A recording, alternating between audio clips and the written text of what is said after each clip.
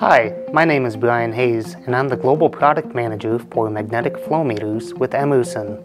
The four basic configuration parameters for a magnetic flow meter are calibration number, sensor size, flow units, and analog output range. We will be discussing each of these in this video today. Start by identifying the basic configuration section on the local operator interface. This can be found in the lower left corner of the 8712 and 8782 transmitters.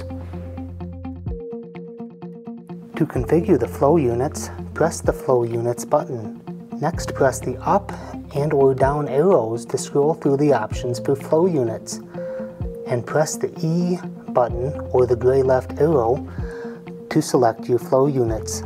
Then press it again to save your selection. Finally, press the Home/Flow Rate button to go back to the home screen. To configure the sensor size, press the Sensor Size button. Then press the up arrow to increase the sensor size and press the down arrow to decrease the sensor size. Next, press the gray left arrow or E button to select the sensor line size. Then press it again to save your selection. Finally, press the Home/Flow Rate button to go back to the home screen.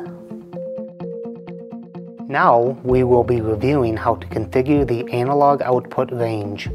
First, press the Range button. Use the right arrow to move the cursor to the place value that needs to be changed, and use the up and down arrows to either increase or decrease that value.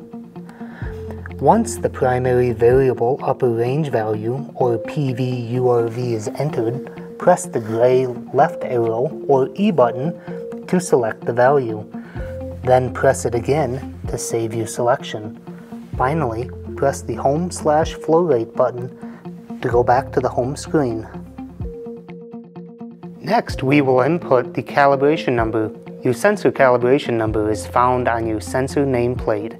To enter the calibration number, press the Sensor Cal Number button. Use the right arrow to move the cursor to the place value that needs to be changed, and use the up and down arrows to increase or decrease that value. When the calibration number is entered properly, press the gray left arrow or E button to select the value. Press it again to save your selection. Finally, press the Home/Flow Rate button to go back to the home screen.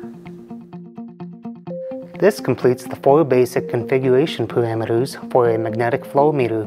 Please reach out to your local Emerson representative with further questions.